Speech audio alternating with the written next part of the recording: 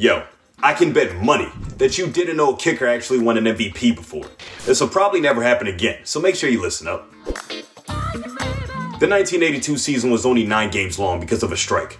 Legends like Joe Montana and Walter Payton were still playing, but somehow, the league's most prestigious award was given to Washington kicker Mark Moseley. What's unique was that he still kicked straight on with his toe, unlike most kickers today.